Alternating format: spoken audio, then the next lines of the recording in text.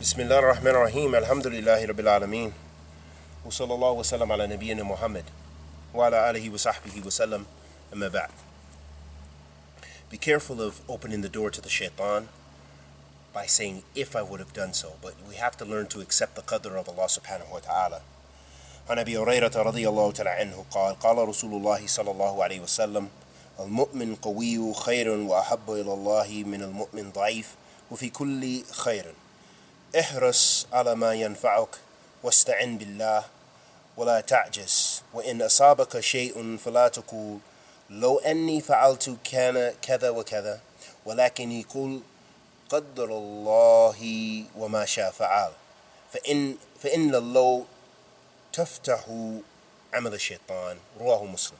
In this hadith of Abi Hurairah radiyallahu ta'ala anhu, he said that the Messenger of Allah sallallahu alayhi wa sallam said, the strong believer is better and more beloved to Allah than the weak believer. And in both of them is good.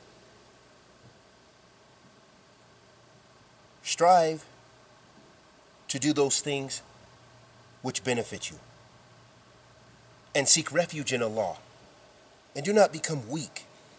For verily, if something befalls you, then do not say, only if I would have did such and such and such and such. However, say, Qadr Allah wa ma sha fa'al. This is by the will of Allah and as He pleases, subhanahu. For verily, saying lo or saying if opens the door to the Shaitan. Meaning that the Shaitan preys upon us when we open that door, when we don't accept the Qadr.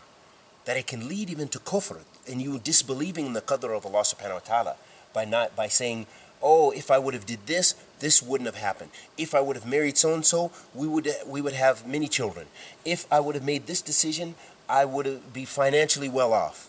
But all of that is in the Qadr of Allah subhanahu wa ta'ala, and what happened to you was not going to miss you. And it was in accordance with the decree of Allah subhanahu wa ta'ala, even the decision that you made. So we have to learn to accept the Qadr, the divine decree of Allah subhanahu wa ta'ala, and we ask for His guidance and His forgiveness, and may Allah strengthen us in Iman so that we're more willing to accept His divine decree. Wa sallallahu wa sallam ala nabiyyina Muhammad wa ala alihi wa sahbihi wa sallam.